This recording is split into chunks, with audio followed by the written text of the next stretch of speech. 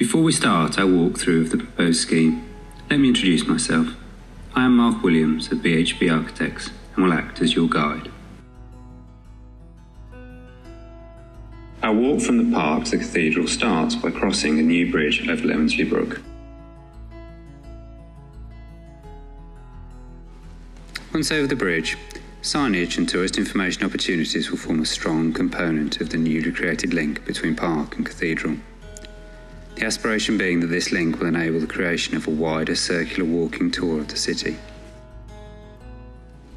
On leaving Beacon Park, and on the left-hand side, the scheme proposes a series of 3 detached parkside cottages, and to the right, Talbot House, which provides 13 spacious apartments overlooking the park and beyond.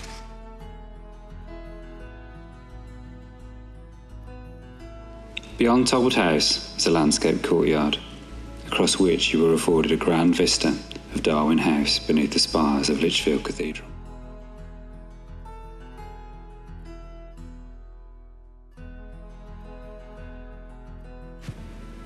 To the left of the courtyard stands the proposed coach house.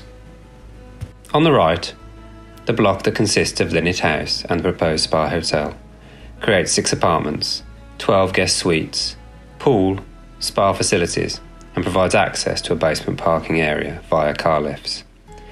Access to the car lifts is set behind brick archways seen here to the right. The coach house provides undercroft parking for residents of the converted Angel Croft, as well as 4 additional apartments at first floor. To the rear is a landscape courtyard.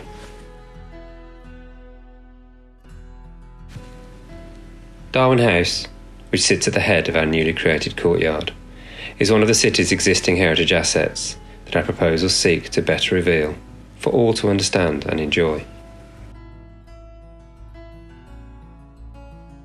A new hotel offering spa facilities will reinforce the status of the city as a visitor destination, offering a level of luxury currently not available.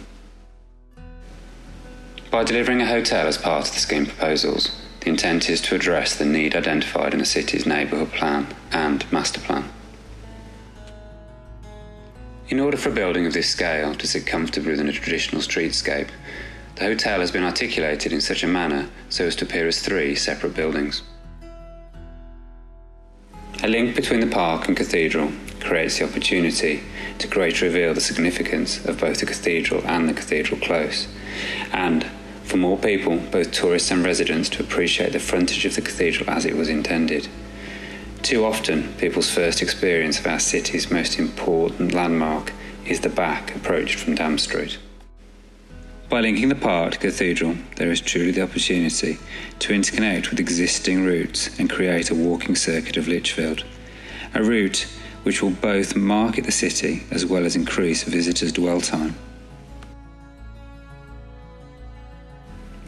Well, now we've walked from the park to the cathedral, I hope you'll appreciate the potential benefits of this pedestrian link. We will now walk back to the scheme proposals and take a more detailed look. Westgate House on the left and Westgate Cottage in the centre are both listed buildings whose futures will now be safeguarded by the scheme proposals. Westgate House is to be converted into apartments, while Westgate Cottage will be linked to and will form part of the proposed spa hotel, connected via a glazed link.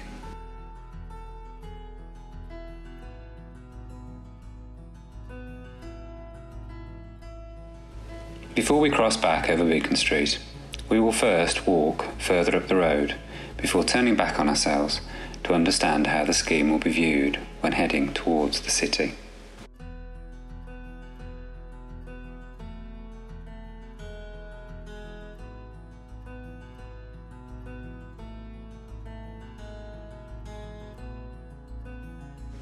We will now do the same, but this time heading away from the city on Beacon Street. The raised highway table you can see in front of you, at the gates of the park, is one of a series of such features, which in conjunction with proposed pavement widening and the introduction of a 20-mile-per-hour speed limit is aimed to enhance the pedestrian experience of this quarter of the city. As you progress up Beacon Street, the design intent is that the proposals will sit seamlessly within the streetscape. Where the development can be seen from Beacon Street, as here, the design response we feel is appropriate and sympathetic to the immediate character of the site.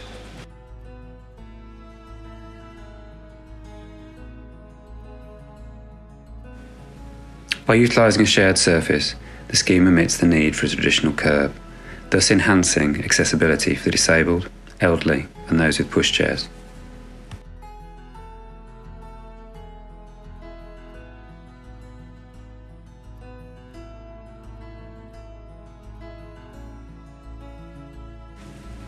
The proposals include highway improvement works to Beacon Street, including the widening of pavements and the introduction of a series of raised highway tables, including one at the junction with the Close. The aim being to improve a pedestrian's experience of Beacon Street and strengthen the pedestrian connectivity between the park and the cathedral.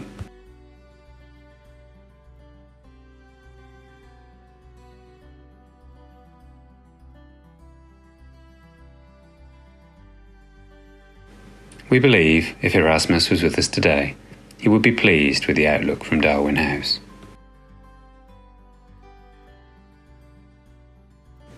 We will now take one last look down the proposed link towards the park. It is our intent that the proposals will capture the character of Lichfield and will present a unique new streetscape to complement the city. An inclusive and accessible streetscape laid out as a pedestrian priority route, with planting, materiality, street furniture and signage used to complement and segregate vehicular movements on the journey. A journey which will tell a story about the history and culture of Lichfield, prompting residents and visitors alike to engage with and enjoy our city. Finally, as we return back to Beacon Park where we started, I would like to take this opportunity to thank you for your time today. I hope you have found this brief tour of our proposals helpful.